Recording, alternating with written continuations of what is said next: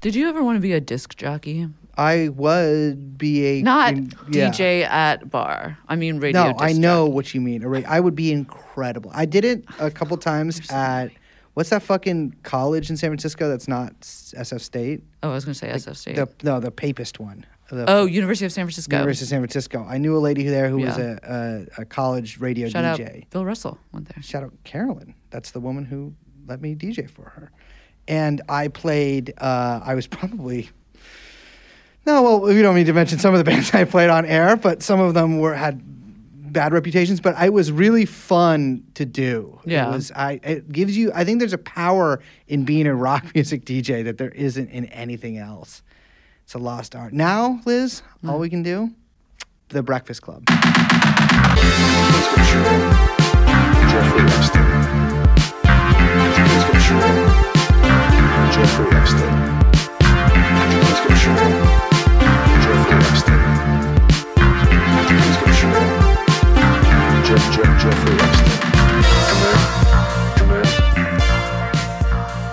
Welcome to The Breakfast Club. I am Charlemagne. With me is my beautiful co-host. I'm Liz. The God, Liz the God. And of course, we have with us, this isn't The Breakfast Club, but Sway, a.k.a. Young Chomsky, producing, and this is The Breakfast Club. Welcome to the show. No, it's TrueAnon. Hello, everyone. TrueAnon, The Breakfast Club edition. Charlemagne. Interesting name, that one. Charlemagne? Wait, you mean the god or the historical figure? The God. Oh, Okay. I thought it was like, I thought in my head, even though I was talking about Charlemagne the God, I was like, does Liz think that the historical figure Charlemagne was some kind of primitive deity? Oh my god. No, Charlemagne the current primitive deity. Okay, yes. So cool. Yeah. So cool. Hello, everyone. Hello. We have a really fun episode for you today. We do.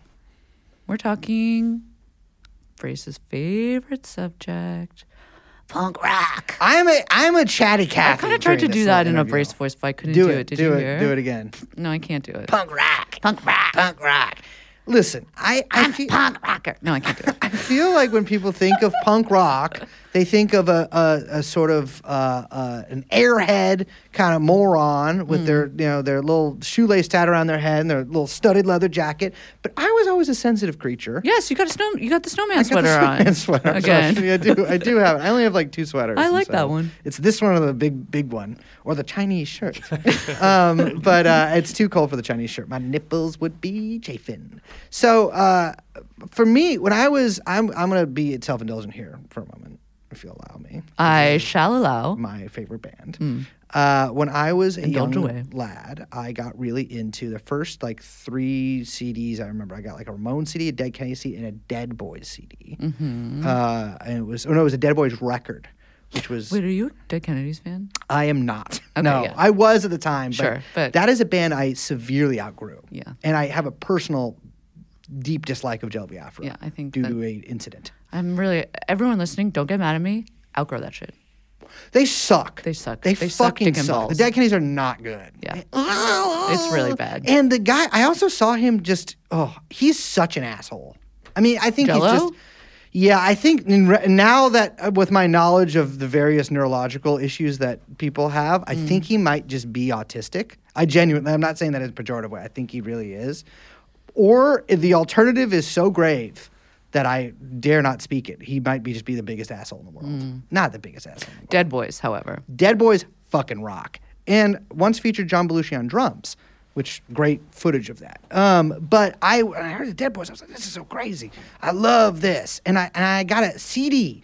My 4th CD was a compilation of it's called like CBGBs, even though like none of the bands played on CBGBs. CBG also, it's like what, I don't know why that. And now it's like an airport restaurant bar, CBGBs. But it was a punk club in New York that very famous. I got the CD and it was like the Seeds and like 60s bands on it. But the first punk song on it was Agitated by the Electric Eels. So agitated.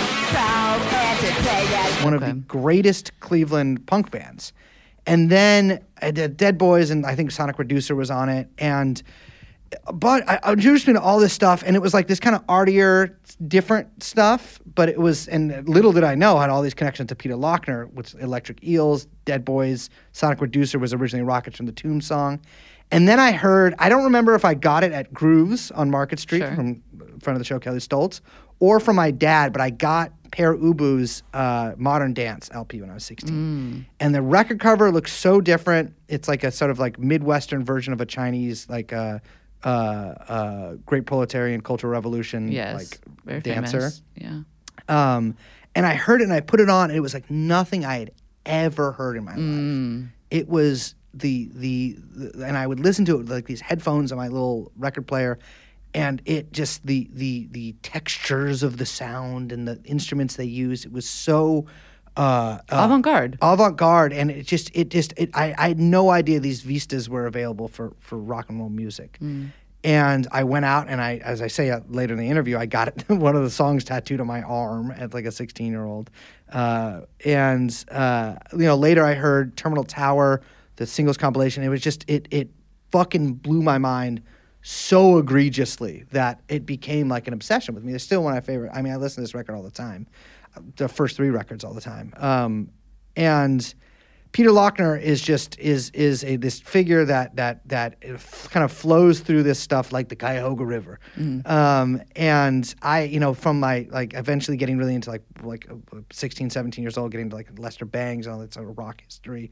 He's such a big figure with that it's just, for people who don't know who Lester Bangs is, first of all, who are you? Exactly. But second of all, can you explain a little bit? Lester Bangs was like basically the guy who invented sort of the modern form of rock criticism, and was like this sort of experimental rock writer from the 1960s and 70s who kind of put his it wasn't this sort of academic or stuffy version of rock writing. It was like actual rock and roll writing. Yeah. And, he was like very associated with Cream magazine and I think fired from Rolling Stone, but it was like this. There's a couple compilations. There are compilations of his writing, Carburetor Dong, and I can't remember the second one. But I read them and reread them, I wanted to be him when I was like 17. I was always more of a Girl Marcus gal, but also I would be. Yes, Girl Market. Yeah, also great though, and still around. Yes. Unlike in Berkeley, I believe. I think so. Yeah. I think so. And blurbed on this book. He is. This book that we're about to talk about, called Ain't It Fun? Peter Laughner, Proto-Punk in the Secret City, which is by our boy Aaron Lange. Who might know. Probably don't even know is our boy. Our boy, yeah. But longtime boy. But an underground comics artist who R. Crumb once called the unquestionable king of politically incorrect comics. R. Crumb said that? R. Crumb said that about him. That's very cool. But one of my favorite artists and the sort of TrueAnon in-house resident artist, Aaron Lange. Yeah. And so we're here to talk about his book with him.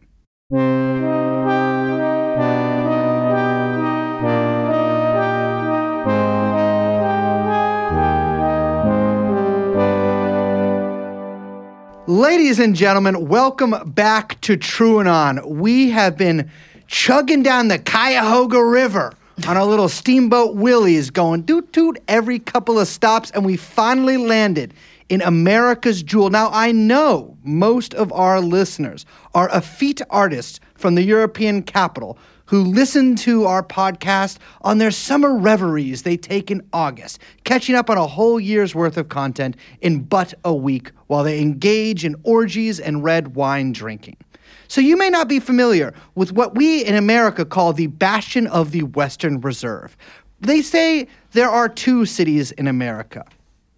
Trying to think of a funny first one, and I'm going to go with Chicago, the greatest city in America, home of some of the greatest art going on right now. Everybody loves Chicago. Chicago is one of the places that all your friends move to when they graduate high school. It is a great city. Just playing. There's only one city in America, and that is Cleveland. Now, here to talk about Cleveland with us is actually Cleveland's highest IQ, capping out at 75.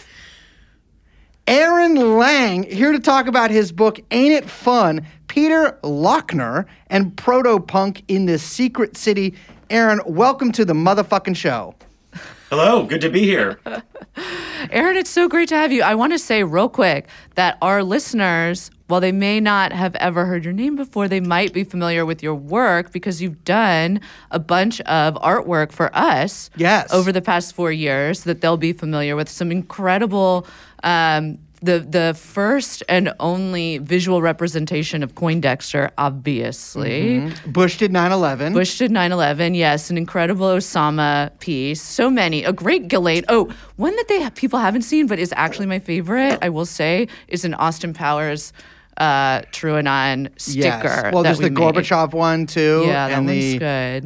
And what else? I feel you also the what do you call it? Cafe Lorenzo T-shirt and the poster in the. You've done most of our art. Yes, and actually a really great not for sale poster of the three of us that I have framed and hanging in my office. Me too. Which I should send you a photo. Very nice. Yes. Yeah, please.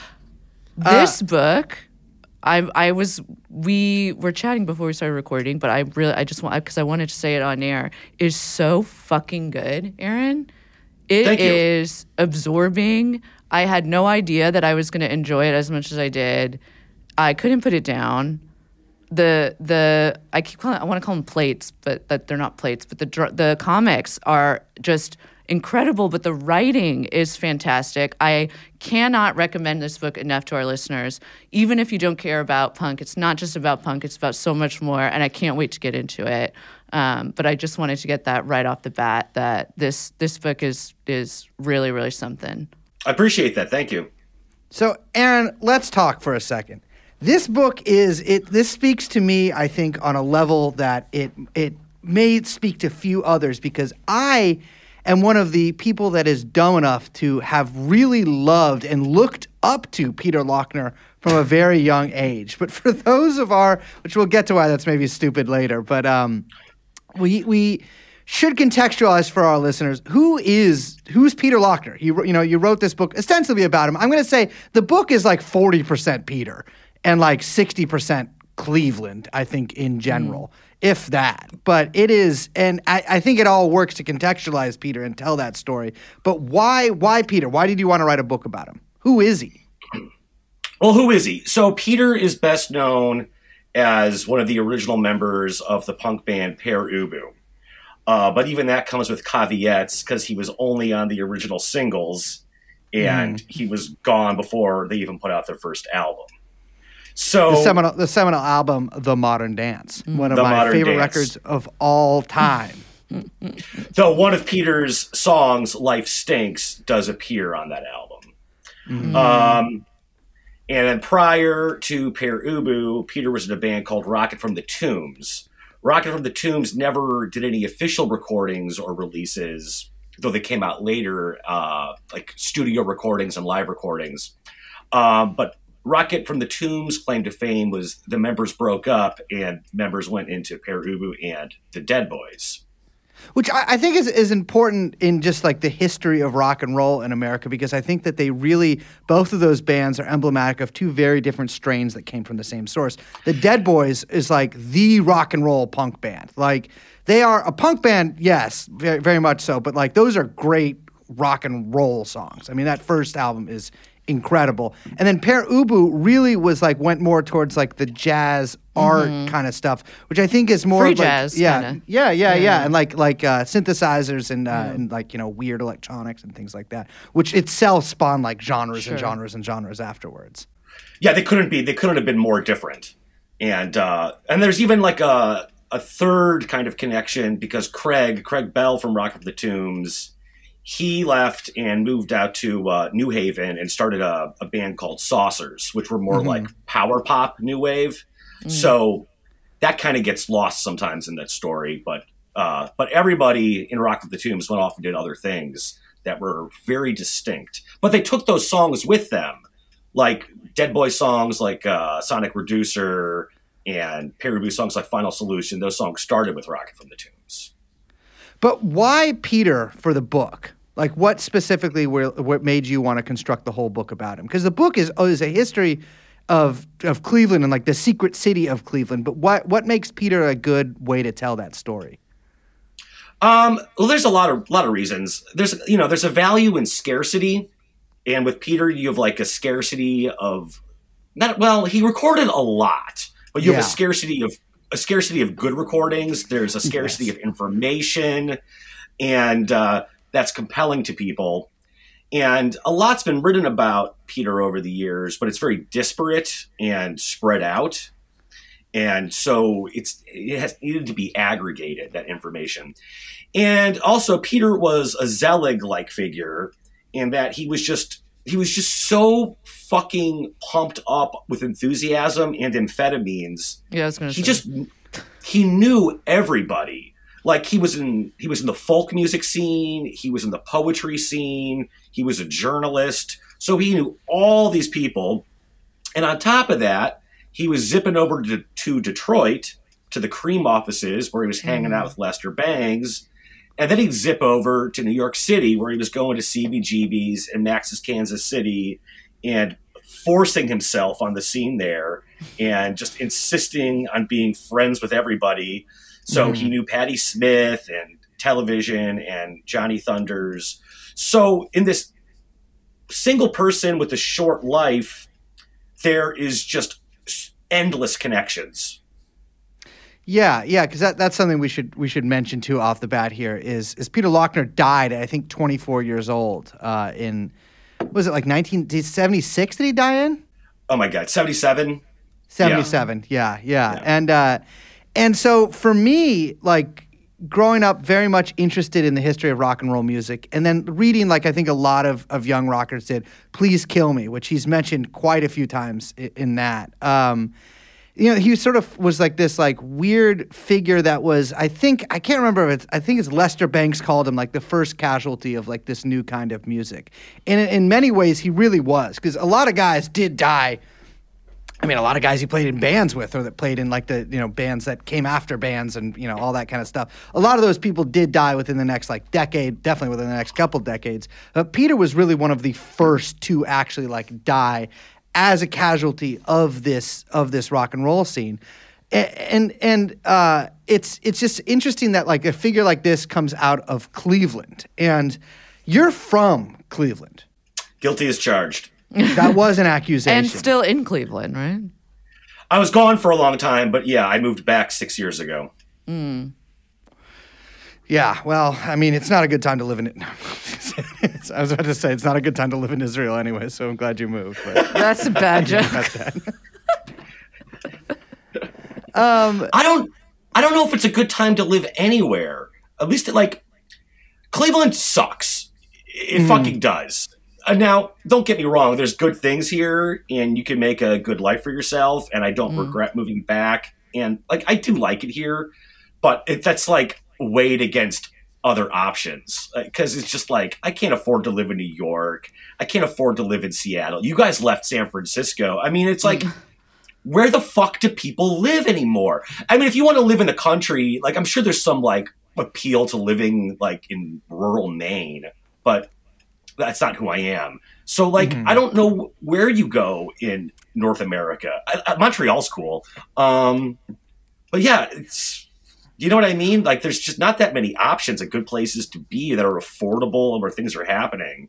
Well, it's funny you say Cleveland sucks because I've always heard Cleveland rocks. That is true. And you know what? I got to say that is a motif during one point of your book is that Cleveland rocks. But it is funny, too, that you point out that song written by Ian Hunter and you rightly point out from his best record and really only good record.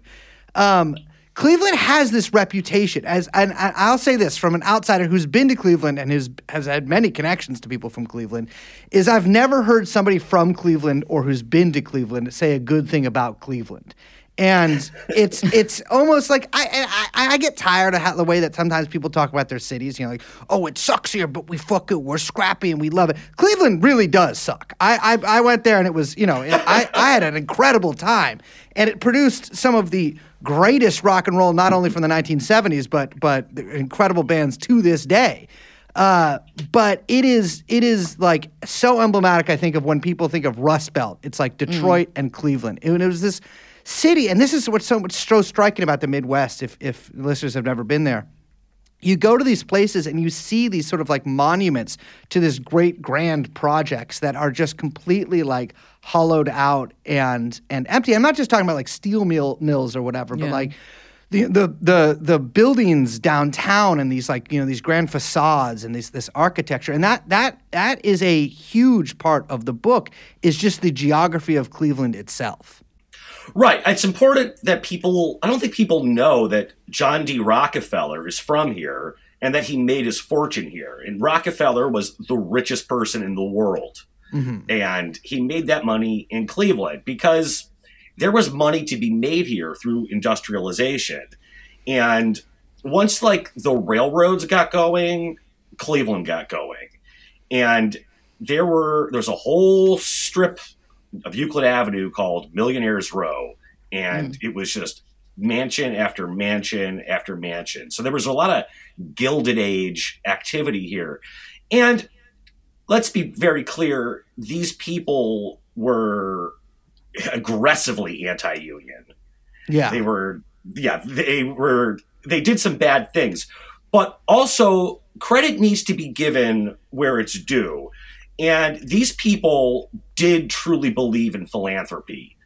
They were elitist about it, but they weren't just hoarding their money or dreaming of going to Mars or doing very selfish things. They were building museums, they were building libraries, and these buildings are made of marble, and they have artwork, and they're ornate, and they're a gift to the city that these people gave us that we still have, and they're not going to be torn down because of their scale and because that their purposes are civic purposes, public library, city hall, etc.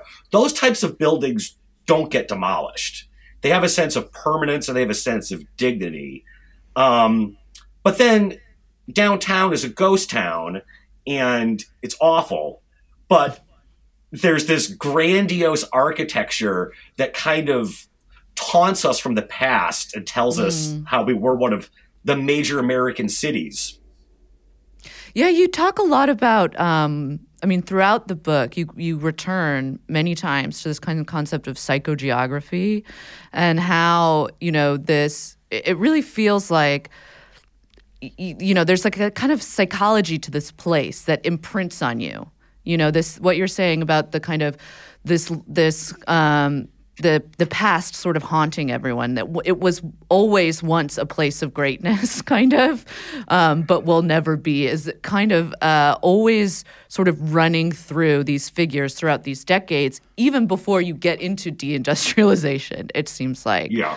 That there's this sort of sense of the city as this kind of like it's sort of like unmoored a little bit, kind of like floating along itself, or it's been sort of abandoned even before it was kind of made into something, if that makes any sense. Cleveland is very isolated, but not in a geographic sense. Right. Because Chicago is only 6 hours away. Yeah. Columbus is 2 hours south. Pittsburgh is not that far away. You can drive to New York. You can be in New York in 9 hours. Mm-hmm. Toronto's not that far away. So it's not, but people here don't travel. And they're just, I have a hard time talking about Clevelanders because they're not stupid and they're not hicks, but they're provincial.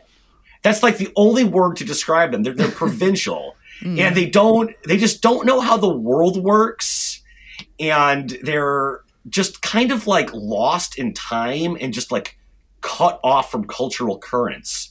Yeah, it's hard to explain. But I think that's what like allows such a like interesting and unique culture to develop.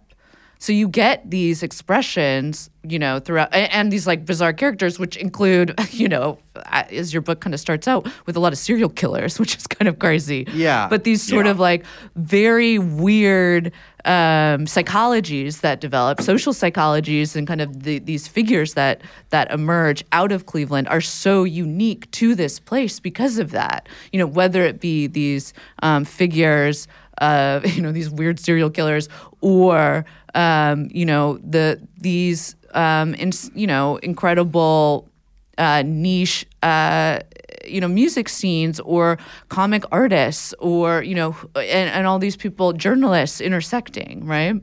Yeah. So to speak of the geography, the entire industrial section is in an area called the Flats, and it's the river valley where the Cuyahoga River goes through. So it's below you, it's lower, and then on top of it, above like a cliff, is downtown Cleveland.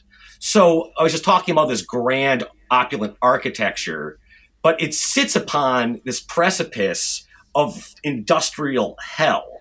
Yeah. So you can understand why I get a little romantic in my descriptions of it in the book, because it's a very, it is romantic in the dictionary, definition of that word.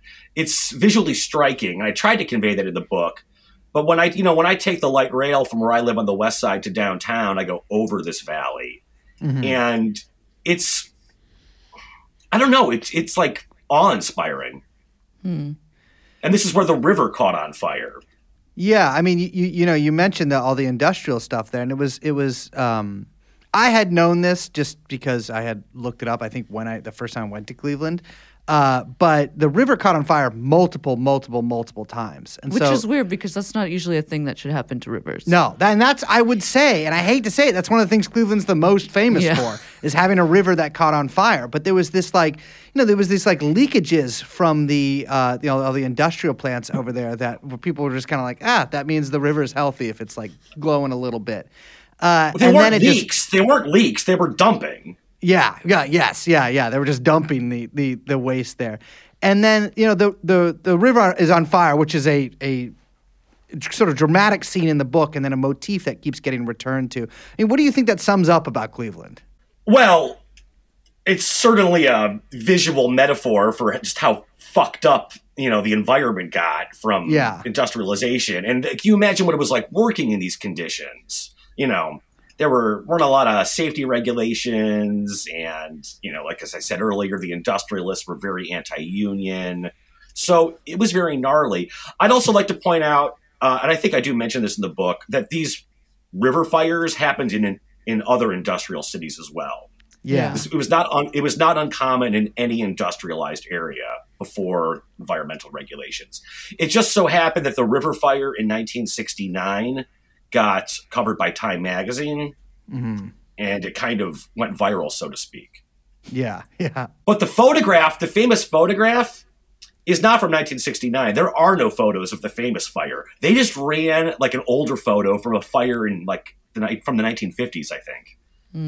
One thing that also runs through the book is the occult history of Cleveland as well. And that extends, I don't know if occult's the right word, but that extends to the architecture itself. And, something that anyone who has like a cursory knowledge of the way that a lot of American and French and I guess English architecture has been done is they were almost like accorded to these like, Masonic designs, or these sort of designs that seem reminiscent of like the way that like people thought about nature in France. And Cleveland's no different. And so there's these sort of like these boulevards that are constructed this particular way. And I feel like as we're turning to the map over and over and over, as you do in the book, it just shows that there's almost like this occult leakage that happens or this occult dumping, I guess, that happens just on the streets of Cleveland. Well, I think it's important to stress that the term occult literally means hidden, that which is hidden. It doesn't necessarily have to be a black magic kind of occult. So we're talking about things that are unknown, that are sort of not part of the conventional history. And in regards to some of the stuff in the city planning and the geography, I'm in no way arguing that there was some sort of like sinister occult conspiracy by the city founders. This is not a Da Vinci Code kind of thing. It's more like they were influenced by neoclassicism. So they were doing these types of pagan things, though I think very superficially. And then, there are two parts of the city, one at the museum and another part in the flats, where the landscape aligns with the solstices and the equinoxes. Yeah. And that's a fact. It just does. But you can't really find any writing about why they did this. They don't talk about it. And if they did, it's been lost. So why was it just a sort of decorative thing? Probably, because these people were Christian. And yet it's still there. And you can still go there and observe the solstices and the equinoxes. And that's kind of powerful. And not a lot of people know about it. In fact, most people don't know about it.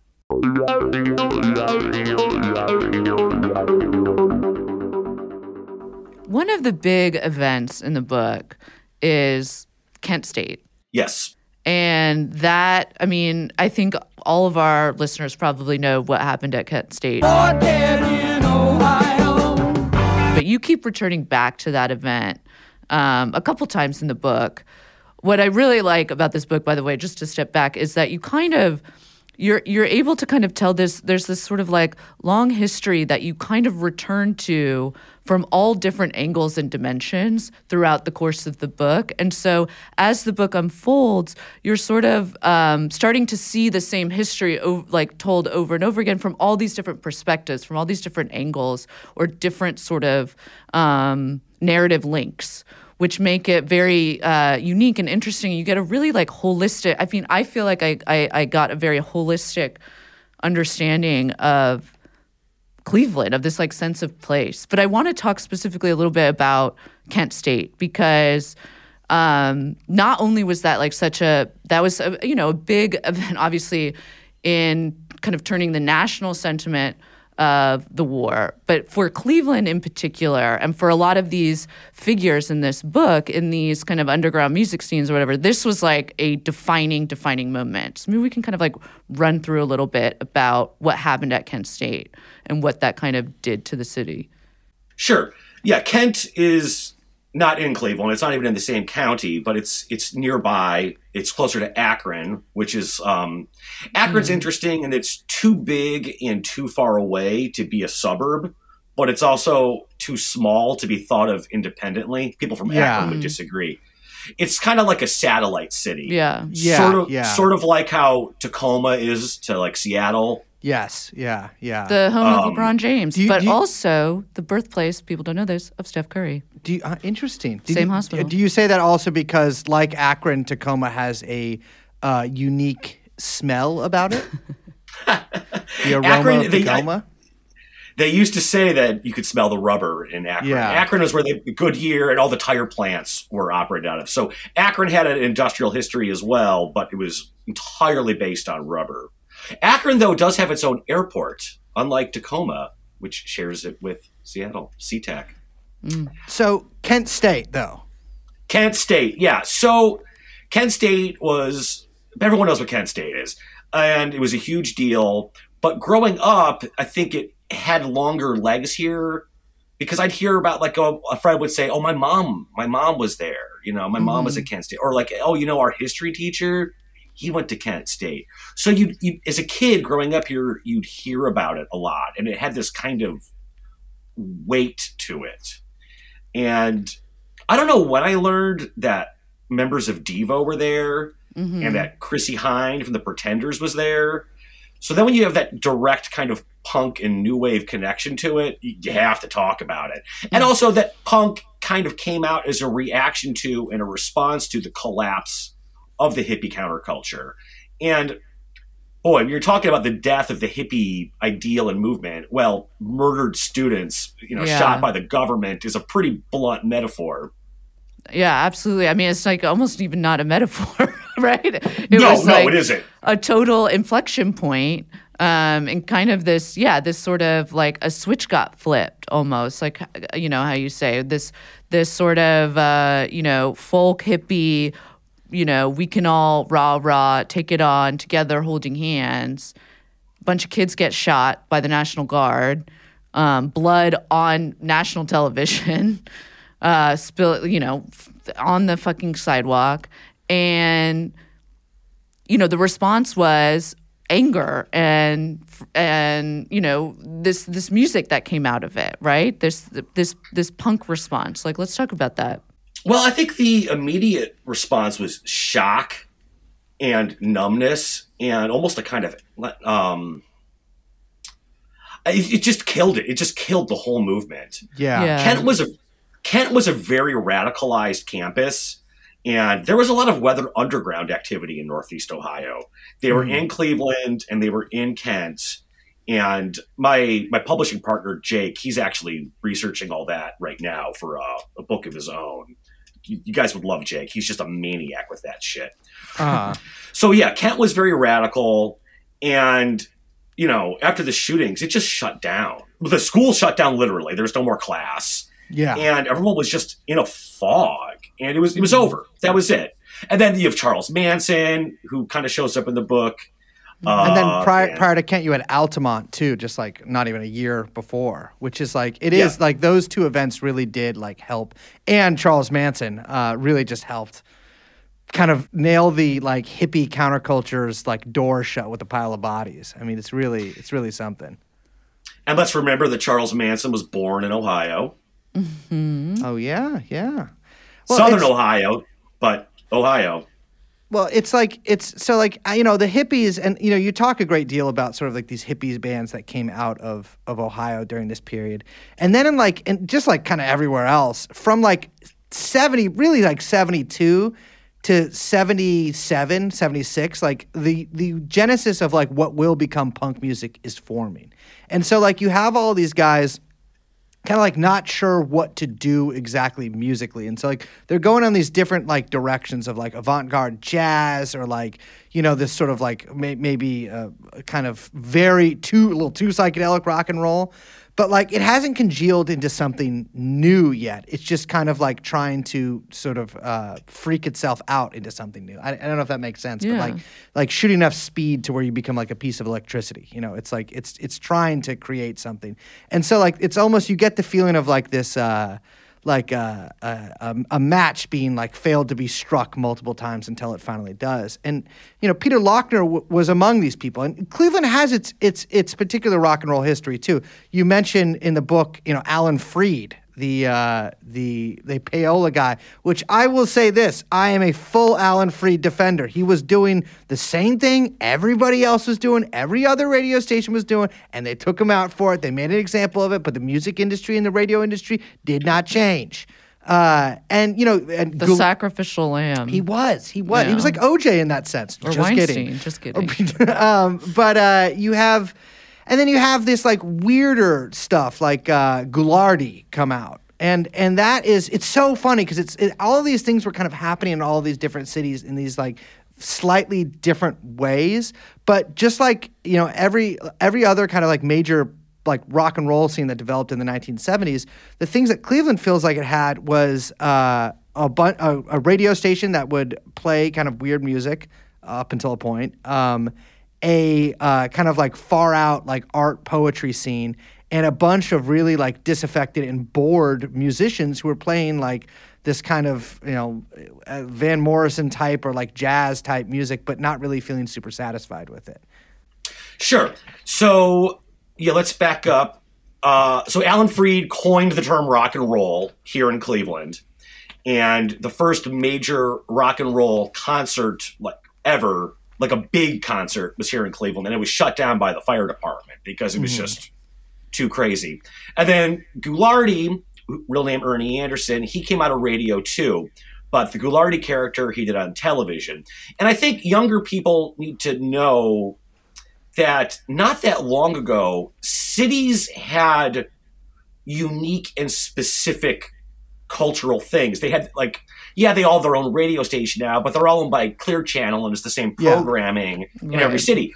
It used to be the radio stations would play the Beatles and bands that being played in every other city, but they also played the little garage band in town that started a band because they heard the Beatles. So there was stuff being played in each city that wasn't necessarily being played elsewhere. Likewise, on television, they were making their own programming. So, you know, the weatherman would do his thing, and then they'd make him wear a wig or a clown costume and introduce cartoons for kids and this type of thing. And that's what Ghoulardi came out of. He was the horror movie host. And he was just a really weird guy. And he had this character that was sort of like a beatnik mad scientist. And he made fun of the movies and he interrupted them. And he was just pure chaos. Incidentally, his son is the movie director, Paul Thomas Anderson. Oh, I actually did not know. Really? Really? Yeah. Wow. Yeah. I straight up did not know that. Did not know that either. Wow. Paul Thomas I Anderson, guess Nepo that makes baby. sense. Wow. His production company is called Ghoulardi Films. That is, I did know that, and yet I never made a connection. No idea. Well, you learned something But new. he's not, Paul Thomas Anderson's not from here. He was born in California. So Ghoulardi, Ernie Anderson, he was only on the air for 3 years. And then he kind of packed up his bags and went to California and made a good living as a voiceover artist. Like he was the voice of the Love Boat. And and America's Funniest Home Videos. He was the announcer. Oh, that's a real way to. That was an early way to get humiliated in front of a lot of people as a regular person. Sure. That was the OG bum fights. Yeah, it really was. Yeah. So he got rich out there, and Paul Thomas Anderson was born in California, and he talks about like how his dad would say like, "Oh, I'm famous in Cleveland," and he's like, "Well, whatever, Dad. What are you talking about?" And then they came out here once for some reason when Paul was still a kid. And like they get off the plane and there's just like Clevelanders like waiting for them, just like cheering and going crazy. And he's like, I guess Dad wasn't lying. He is a big deal in Cleveland, and he still is. So yeah, these cultural figures that were specific to the area influenced a generation. And my father talks about Ghoulardi. All the baby boomers in Cleveland talk about Ghoulardi to this day, and they quote him and these catchphrases. But there was something, and there's not much surviving footage of him, which makes him interesting because you can't just watch it and be like, oh, this isn't that cool, because it's built up in everybody's memory and it's become this kind of tall tale and it just gets exaggerated over time. But that's the same thing with Laughner, though. I mean, that's the same thing with like it's kind of like a lost, I guess, tradition that we have is like these sort of like local legends that aren't really that well. I mean, Ghoulardi was like, I knew who he was, but like it's I'd never seen it or anything. I just read about it in like history books and these kind of like these figures who produced maybe for like such a short period of time, and then either they quit or in Laughner's case died, and then kind of leave behind this legend. I feel like it's much more difficult to create that legend now because of how well everything's documented. It's hard to have a mystique. Yeah. You just look somebody up and then there's like a doofy picture of them from high school or I mean, just like I've been making the rounds doing promotion for my book, and like I'm not going to say no to anybody. You know, you'll end up doing another podcast and they don't have the production values that you guys have. And I'm not putting these people down. They have their day jobs, they're doing on the side. But you know, you could do some stuff and it's just kind of embarrassing, you know, or like someone's like, you know, like, hey, Aaron, I'll give you a couple $100 to. I'm starting a hot sauce line. You know, could you make a logo for us? And it's like, I always need money, and it's like, yeah, I'll do your fucking hot sauce label. But then someone Googles me, and like that shit comes up. You know, and it's fucking embarrassing. And now you're the hot sauce guy. Yeah, it's just like, what are you supposed to do? Like, you can't like go around trying to scrub the internet to have this like super cool persona. That's I mean, well, it's something I think about a lot. I feel like this is one of the hardest times in maybe 100 years. People weren't really cool until like the 1910s, but like that's not true. No, in fact, two figures that are in this book very often, Baudelaire and Rimbaud, are quite fucking cool. Only French people could be cool before the 20th century. Yeah, I'll take that back. Only French people had the ability. Tut with Oscar Wilde, Aubrey Beardsley. Come on. Oscar Wilde was corny at the. Okay, yeah, fair enough. Oh, fuck you! You read Oscar Wilde's a bit. Have you read Dorian Gray?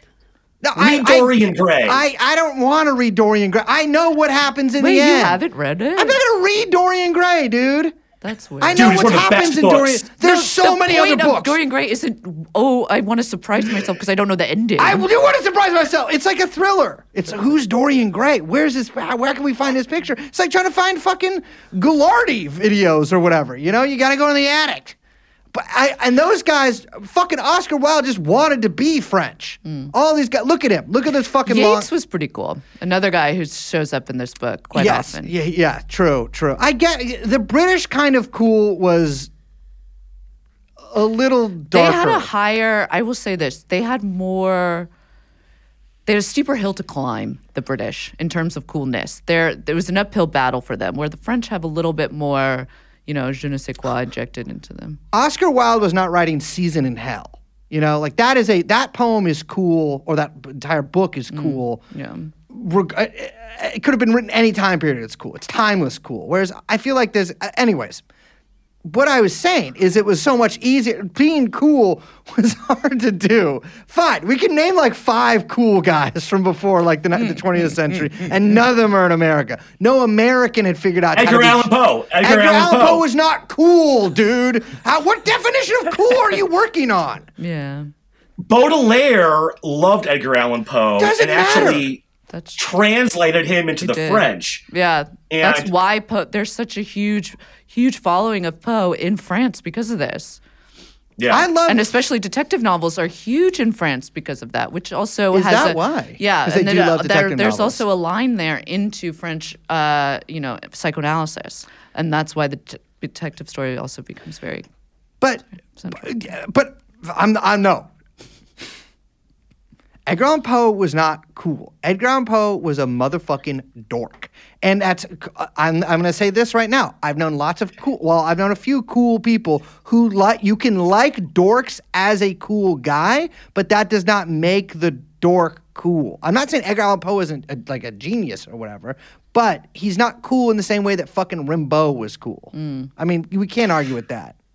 Also Well, funny so art. here's what I think happens is, and this ties into, I think, what we're talking about more broadly, is, you go to your little neighborhood bookstore, the little indie bookstore, and they've got their tote bags and their coffee mugs, and they've got the little Edgar Allan Poe quote on it, or the pithy Oscar Wilde quote. And that's what you're seeing, and you're reacting against this NPR-ification. But if you go back to the source and what they were doing at the time, it's very different.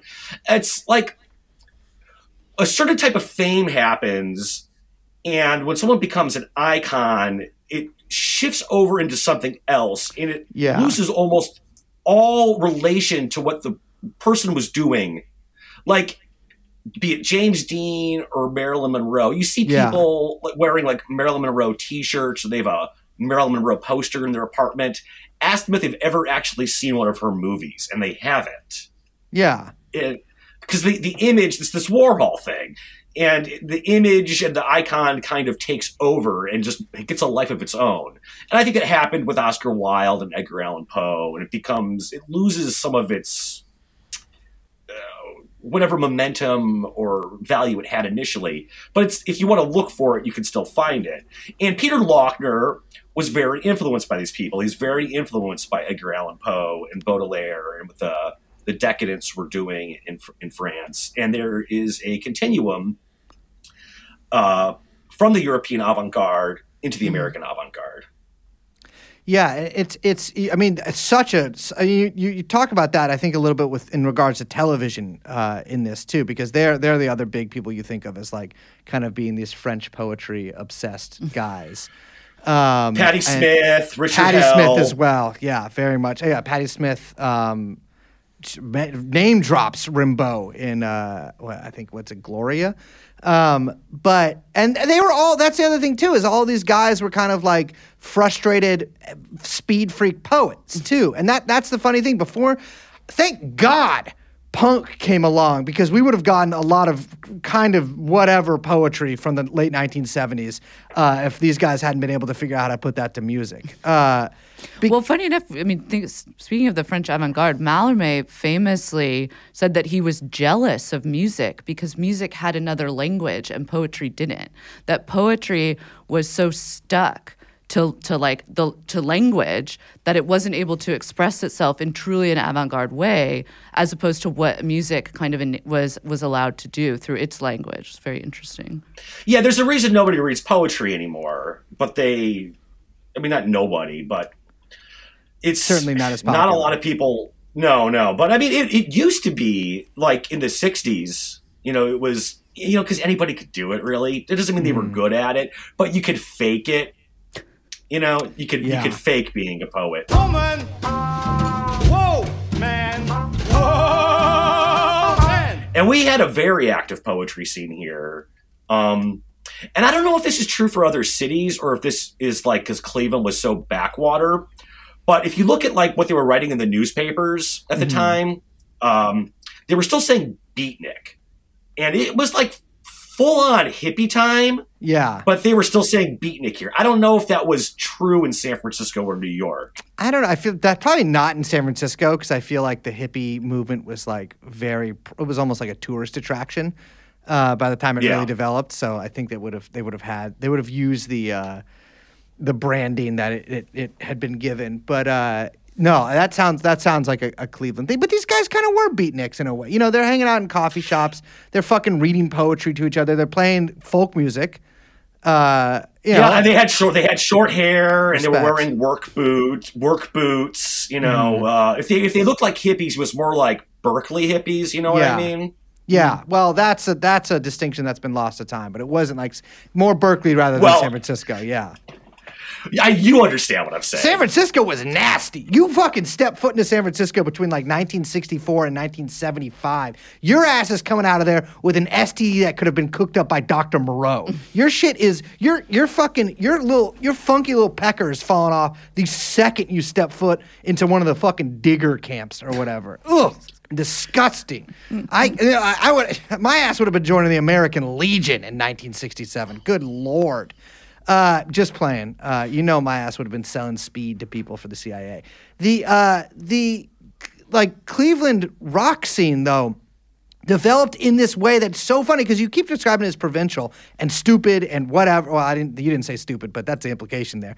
But it's so experimental compared to others. Because I'm not gonna Devo. Listen, Akron band through and through. But like you said, Akron and Cleveland very close together. And Devo was this hugely experimental band, especially if you can find, I can't remember there's two of those albums that are a collection of their first LP recording. Hardcore. Devo Hardcore Volume 2 was like changed my life when I was like 18 years. I mean, it's an incredible record.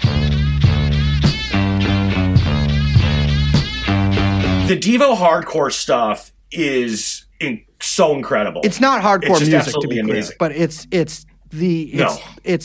incredible. But you had Devo and you had even Rocket from the Tombs before Pere Ubu was very, I mean, particularly with Dave Thomas on vocals, like this very sort of experimental stuff. And like if you compare that to like how it was developing in LA, New York definitely had some way more avant-garde stuff, but in a very New York kind of way. Cleveland and Ohio in particular was just doing this like in a I think incredibly unique way. Well, so you have to appreciate that these bands, Devo and the Electric Eels, and these crazy, bizarre groups were not the norm. And like they did not have big followings, and it was a very, very small group. A more conventional example of what was happening in the area would be the James Gang. Mm-hmm. Who also, by the way, do rock, dude. They're great. The James Gang are great, but it's a very Midwestern, straightforward kind of 70s rock and roll. And there were a lot of groups like that, a lot of bar bands, a lot of cover bands. So it's not like the entirety of what was happening in Cleveland was this crazy freak out. Yeah, that's true. And like as you mentioned in the book, like the main things that the Cleveland rock press or the Cleveland press would sort of point to was Eric Carmen and the Raspberries as like this is what Cleveland produces. And like I think Meatloaf is I fucking hate Meatloaf. Yeah. The food and the musician. I think it's shit. You know, Meatloaf, the food, no one really talks about that anymore. It's not good. I think that we can. It also was not great 80s, for whites. 90s food. It didn't. It hurt the image of the white man to the world. You know what I mean? We still eat meatloaf in the Midwest. Yeah, that's like your guys' dish in Cleveland, meatloaf. Casseroles. Casserole. Yeah. That's the only way you can eat vegetables. When I lived in Philadelphia, a friend of mine said to me, he's like, "What do you guys eat in the Midwest? Like ham salad?" Ham salad. Is that fact though? Do you eat ham salad? I mean, you can find it. It's just cubes of ham, like stirred in with mayonnaise. Yeah. Yeah. Reminds me of my grandmother. Oh Lord, a wet piece of ham uncooked is nasty to me. I guess that's pancetta. I don't know, but that's not pancetta. No, it's kind of pancetta. But it's Pere Ubu to me. I was gonna tell this story in the intro before we did the interview. I guess I'll tell it now. I'll just tell an abbreviated version. But when I was 16, hearing Modern Dance by Pere Ubu. Down at the boss,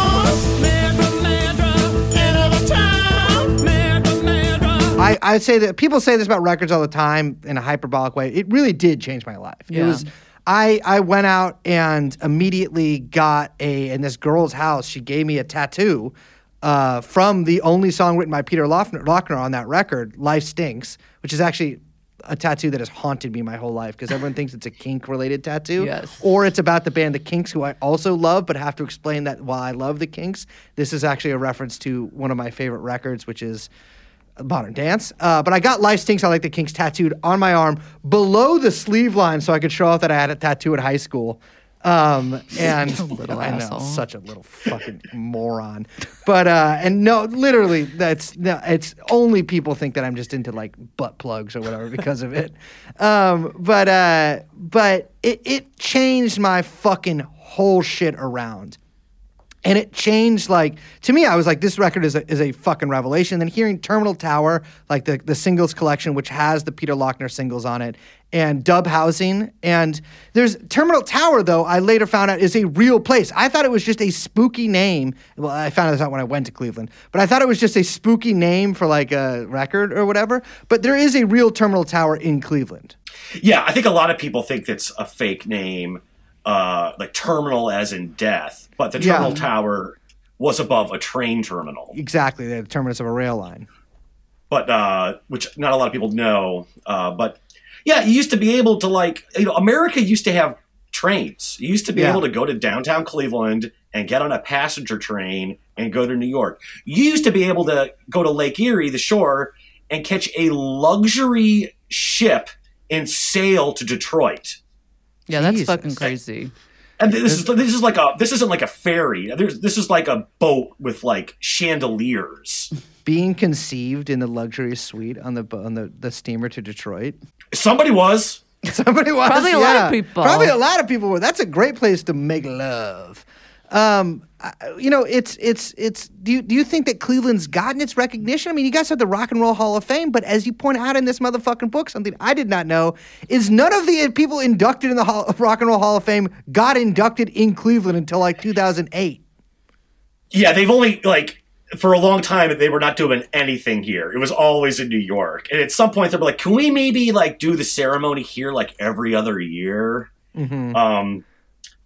And there's always this conversation. Well, I shouldn't say always. There's occasionally this conversation amongst a certain type of boomer rock enthusiast with like a tucked in "Let It Be" t-shirt. Yeah, classic. They want about the Rock Hall. Like, why is it there? And, we do actually have cultural claims to it. Like, most obviously being that the term rock and roll was coined here by Alan Freed. But the fact of the matter is, we have the Hall of Fame because the city wanted it and actively campaigned for it. Mm-hmm. New York City didn't give a shit. Yeah. They've got museums. They don't need to bring people in. They're going to have tourists. Like, if New York City got the Rock Hall of Fame, do you think their tourism would see any kind of spike at all? Exactly. What are they going to make them a museum of very tall women? What? New York's got a lot of tall chicks. There's like every fucking chick I see in Manhattan's like fucking 7 feet tall. Look like a goddamn crazy bird. Well, there's a lot of models. I know. Yeah. But they should make a museum for that. When I travel, when I go to New York or whatever, I'm like, oh man, the women are better looking. Like they're just, even when I would like leave Philadelphia and go to New York. Cleveland? No. The women are better looking in New York than in Cleveland? Yes. I'm going to say this. I think women in Cleveland are much significantly better looking than any woman in New York. Are you planning on visiting soon? Are you planting some seeds here to? I'm just remembering. I mean, last time I went there was maybe about 10 years ago, but I remember it being I was very drunk, which may be affecting my memory, and I had spent the entirety of my time there at Now That's Class. But My cousin was there. He saw you. Oh, sick. Yeah. Was that War Crime? And I think Wild Thing played there as well. Yeah, my cousin was at that show. That venue is actually in like walking distance from my house. No shit. Yeah, our bass player got, despite being born and raised in San Francisco, first time he was ever catcalled by a dude was in Cleveland. It was in front of the gay bar next to Now That's Class, which that bar was sick also, and they let us in despite my lack of ID. But that neither here nor what's that there. place called? What's the name of that bar? It's got a good gay bar name. It does. It was. I don't know. It was called like the Strut or something like that. Like it was. Yeah, it's a classic gay bars should be named stuff like that. Like Yeah. gay bars shouldn't be named just a normal bar name. Be like, oh, it's a gay bar. They should be named like the Boot or like Harness or something like that. Like they The should. Eagle, The obviously, Eagle. the The classic. Eagle is a classic, dude. Yeah. I've spent. Then there's an Eagle in L.A. too. I don't know if it's connected. But We had yeah, one in. I used to live in Columbus, and we had one in downtown Columbus called. You're gonna love this. It was called the Plugged Nickel. There was one in San Francisco called the White Swallow. The one in Cleveland was called the Hawk. And That's a good name. that was right next to Now That's Yeah. Class. So I'd actually just moved back to town, and there was some show at Now That's Class I wanted to go to, and I went over there, and I accidentally walked into the Hawk. And it was, you walk in there, and it's just immediately like, oh, this is like an old school gay bar. Yeah, like, yeah. I mean, it's not like in cruising, but they're not like wearing like leather daddy clothing. But you feel like they have like that night, like one night a week, where they're doing the leather thing. The gay bar scenes in Cruising are incredible, where he's walking through and there's just a guy glaring at him while slowly fisting a dude. I read that It's so entire good. book while waiting for my dad to get off work at the San Francisco Public Library because it had like a cool leather jacket on the cover, and I thought it was like a punk thing. And so I read it. It kind of is. It kind of is. And it's a good book. The movie is decent, but the book is really good. And it's a little scarier than the movie. I got to tell you, I mean, Cleveland is known for, I think you guys get a bad rap, right? I mean, I was joshing on you in the beginning saying you guys are, it's the worst city in America, et cetera, et cetera. It's not. There's way worse cities than Yes. Cleveland in America. My God. So I forget the guy's name, but there was a dude who wrote for television. He wrote for Johnny Carson, and he wrote for all these, like maybe he wrote for Laugh-In, and he wrote Cleveland jokes. He wrote jokes about like why Cleveland is just like so shitty. And that's a lot of the reputation is directly because of this one TV writer. No. I'm dead serious. Wow. That's fun. I mean, yeah, I don't know. It just seemed like a normal city. I had a way worse time in Dallas, which is, That's a terrible place. Horrible city. I mean, Cleveland and Dallas, there's no comparison. No disrespect. I love Dallas. But Cleveland is definitely superior, except if you're from Dallas, in which case I would say the opposite. But it is a real city in that like it reminds one of like a city rather than like a weird business district with a bunch of Paneras that are closed when it's not office hours. You know, it's so like something that reading this book, I mean, God, as a young man, I read so many punk histories or rock histories, really. And I wanted to be these guys so bad when I was like 15 and 16 years old. And Peter Laughner is one of those guys. And then I eventually read the Lester Bangs. I was going to say Harvey Pekar. Lester Bangs' essay, sort of like his obituary for him. And that actually clicked something in me because there's a quote, I think it's from that, maybe it's from another thing that I'll never forget, which is that although I forget where it's from, that he was talking about Peter Laughner, that Peter Laughner thought he could shoot so much speed that he would become Lou Reed. And I was like, I thought that was... Which, knowing Lou Reed, I mean, I understand the trajectory, like, I understand where the mind goes with that. No, absolutely. And it's funny because I laughed at that when I read that. I was like, that's so stupid. And then I found myself unconsciously eventually doing the same thing. But Laughner is this guy who, and there were so many of these guys back then in every city. Like every city had like a few guys who were like movers, and I mean New York had a lot of them, but like most cities, even like LA, just had a few people who were like these hugely dedicated fans of rock music, and not just like punk, like all kinds of rock music, and like really tried to start something, and many of them did. And it's funny to see this like guy who lived this very drunk, very, very, very drug-addled, gun-waving, short life with very little real musical output on that actually came out during his lifetime, let alone even within the decades after, have this tremendous influence. Yeah, Peter did a lot in his short life, and everybody knew him. You know, he was a well-known guy in the scene in New York and in Detroit and in Cleveland, obviously. The fucked up thing with Peter is he died too soon. Yeah, you know, like he didn't do a Sid Vicious or a Darby Crash. He died before it happened. He jumped the gun, and it's important to stress that Peter did not commit suicide and he did not overdose. It's just way more fucked up. He just kind of abused himself to death by 24. Yeah. Like the way like Jack Kerouac did, but Kerouac was like what, in his 40s? Yeah, and he was a porcine Republican at that point. Yes, he was. And that's part of the fascination with Laughner, and it's a morbid fascination. But like, how do you drink and drug yourself to death like that? At 24. 24 is crazy. As his ex-wife, has said, like, that's not an easy thing to do. Yeah. Yeah. Like, it doesn't happen on accident. Right, like you kind of have to be trying to do it. And he was going to the hospital a lot. I mean, he was getting hospitalized, and the doctors were like, you're going to die. You're drinking yourself to death. And then there was the speed. And I've been told that, I don't know if this is true, but that the negative effects of alcohol are just even amplified by speed. I mean, it certainly can't make it better. Oh, better is a subjective thing. I mean, right. The negative effects, it doesn't make better. Yeah, it doesn't improve the negative effect. Does it make the experience of both better? Well, that's arguable. No. Yeah. Just kidding. But yeah, no, speed does a huge number on your nervous system and like rots you from, because that's what, Peter Laughner, you're right. He died basically of just like his insides failing, like his guts gave out.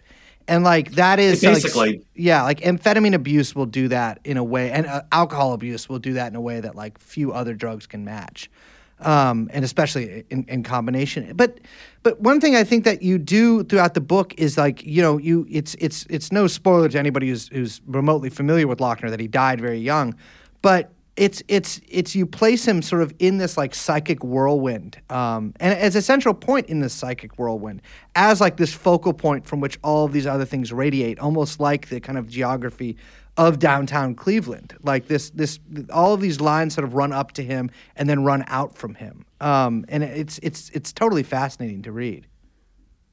Right. I think in order to understand Peter and the punk scene he was a part of, you have to understand Cleveland. Which is why I start at the beginning and talk about Rockefeller and the rise of the industrial economy and the collapse of it. And in order to understand Devo, you have to understand Kent State and the rubber industry in Akron. Because without the context of these things, they're kind of meaningless. And what happened with Pere Ubu, with their aesthetic and their sound, it's very, very similar to what was going on almost at the exact same time in England with Throbbing Gristle. And then also the industrial scene in San Francisco, which is distinct, but like with Chrome and Boyd Rice and those kinds of guys. The Yeah. residents. So Yeah. sure, yeah, not industrial, but definitely eccentric and bizarre. And it's just kind of odd that like it in quote unquote industrial subculture never really happened here. Because Pere Ubu just sort of stood alone. Nobody was really ripping them off. Maybe they didn't want to, or they didn't know how. We did get kind of a death rock scene here. Like people were kind of doing that LA death rock thing. Yeah. But the industrial thing never happened. And I wonder, had Peter lived, if maybe it would have. It's hard to say. It's hard to say.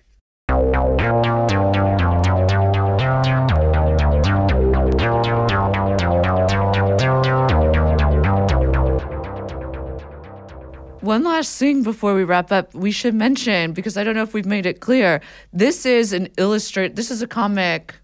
I mean, I don't know what you would say, graphic history? Yeah. It's not a graphic There's novel. There's no fucking word. No, we have to call it a graphic novel, which is obnoxious because it's not a novel. But throughout the book, I mean, there's also the figures of R. Crumb and Harvey Pekar that are very important and influential, clearly also in your own work. And we should talk about them a little bit because, I mean, Harvey, I think, got like a renewed, I don't know, people kind of, the underground comic scene was very underground for a very long time. And there was then kind of a resurgence of some of this stuff after the movie about him, American Splendor. But he's a figure that kind of percolates throughout this book as well.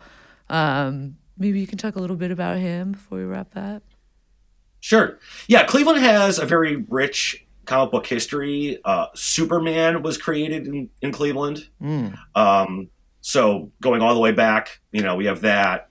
And yet by Jerry Siegel and Joe Shuster. And I thought they moved to New York and were like doing that, there. But I've seen like their letters and whatnot. And they were actually living in Cleveland and commuting by train to New York, like when they had to, which is just kind of like unimaginable that you could like live in Cleveland and commute to New York. The world was a very different place. But yeah, Harvey Pekar, who, as I understand, knew Peter Laughner, or at least they met, and they were definitely like living in the same area on the East Side at the same time. And Robert Crumb, he wasn't here all that long, and it was more of the '60s. But one of Peter's girlfriends had some run-ins with him. She have a big butt, and then he sat on it like a cart. He tried to pick her up, and she didn't know who he was. And then she went to a party later that night, and she's like, "Oh fuck, it's Robert Crumb." Then there's Dave Sheridan, and there was a lot of cartoonists here. They all left except for Harvey Pekar. Harvey stayed. Yeah, kind of famous for staying. Yeah, later on, I mean, he struggled. I mean, he was always working at like the hospital. He always had his day job. Do you know that guy Toby Radloff? He's in the American Splendor movie. He's like the nerd. No. I don't know. I haven't seen that movie in so long. He's like the autistic best friend in it. Oh, okay. Yeah. Yeah, my wife sees him on the train like all the time.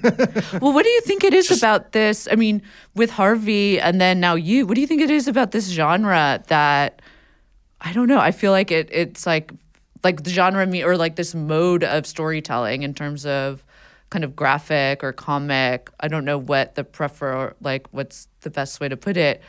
But like, what is it about this expression that is, because I think that the history of Cleveland, the history of all of this sort of like underground scene and how it all kind of intersects and changes over decades is so perfectly told in this medium. Like there's something about this way of storytelling that speaks specifically, it feels like, to Cleveland itself and to these kind of figures. And I wonder if you think that there's maybe a link there.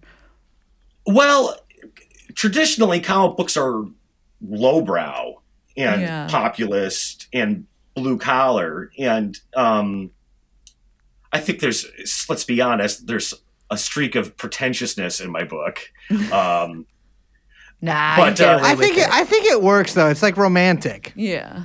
Well, yeah, no, yeah, I like pretentious. Pere Ubu's pretentious. Oh, yeah, very pretentious. Yeah. Yeah. Yeah, I like art fag pretentious bullshit. It's okay to have pretense sometimes, okay? Well, it's become very uncool. It's been uncool for a very long time to do it. And it's like, all right, can we maybe stop like playing dumb and maybe like I think that there's such art. I think there's such a fear of like humiliating oneself, a fear that I feel often of humiliating oneself, that there has to be this like ironic distance between you and like what you're doing, or like you always have to be like, yeah, this is kind of lame or whatever, but like I'm still doing it. My early work was like that, real smart ass, just like dirty joke, shoving it, and romp, and maybe some stuff you haven't seen, but it was definitely had that kind of Gen X sarcasm. I love romp. But you think this one doesn't? No, it's very sincere. I mean, it still employs irony in places. Yeah. But irony in like the actual like non-pejorative sense. Yeah. Irony is a good thing. Irony is, allows a little ambiguity. It's the opposite of pedantic. Yeah. Yeah. No, I think, I mean, the book is funny also. For me, I think especially was the black biker gang leader named Hitler, which I loved, and who comes up a few times. The book is fantastic. I mean, I don't think we can recommend it to our listeners enough. I think that they should definitely check it out. It's it's remarkable. How many pages is this thing? You've done what, 400 and... Oh my gosh. Like almost 30 pages. An incredible history. It weaves and it bobs and weaves. It circles around. It goes up and down and across all different time and space. And I had such a fucking fun time reading it. I couldn't put it down. And I just really can't recommend it enough. I want to thank so much, Aaron, one, for making this book, but also for coming on, because we've never had you, and you've been such a part of the TrueAnon family for so many years. Well, I'm thrilled to have been invited. Where can people get this fucking book, Aaron? That's a great question. They can get it directly from... so I also published it through my own company, Stone Church Press, which I run with my friend Jake Kelly. So you can get that directly from us at stonechurchpress.com. And if you have a local comic book shop you go to, if they don't have it, they can order it, because we are picked up by the distributor that services comic book shops. So any comic book shop can get it. And we are looking to get more distribution, but that doesn't really matter right now. Well, maybe it does for people listening. But we'll definitely put links in the episode information. You guys got to check this out. And if you own a comic book shop, which you might if you're listening to our show, fucking get this book in your store. It's fantastic. It really is. It really, really is.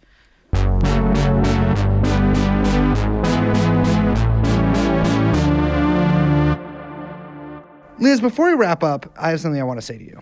Oh, no. Your skin is glowing and you look beautiful. Thank you so much. You look great. Well, it's quite cold out. It is. Does that do that? I don't know. But That it is does not cold. have that I feel like effect. the cold kind of tightens everything up. Really? So I've been like extra moisturizing in response, which helps the glow. See, it's kind of a dialectic. Let me ask you something. Since moving to New York, I've had what might be called skin issues. Oh my God, I will fix them for you. No, You've never asked. I do. No, I have asked, because I currently use the thing that you told me to get Which every one? day. Some bullshit like Aqua something. It's in like a Aquaphor? Aquaphor. Well, but you need to put a moisturizer on before you, because so Aquaphor is like more. Think of it as a sealant, right? So you want to have. It's not a moisturizer, but what it's going to do is actually it's a humectant. So it's actually going to like keep everything sealed in. Interesting. So what you want to do is put a moisturizer on before, and then the Aquaphor on top. Gotcha. Okay, so I got to layer it. Yeah, but I it's a do the layering thing. Keels or whatever on, but I don't know what that It is. might not be. Well, it depends. We can talk off air a little can bit talk about off air a what's little bit afflicting you, It's just- because it's I am a wellspring of information, and was actually just earlier today giving a little in-house lecture about vitamin A derivatives, retinaldehyde, and so on and so forth. Should I take vitamin D because I'm sad? Is that real? Yes, it is real, but you should get your levels checked. Yeah. Just go get a blood test. I know they're low. Everyone is low on it. I got tested in rehab 10 years ago. But then you'll know exactly how many IUs you need to take. That's why. Can I inject it? No, you don't want to do that. Okay, I don't give a fuck then. I'll take it. You could do liposomal, though, if you wanted. That sounds fun. It does, doesn't Yeah, liposomal. it? Liposomal.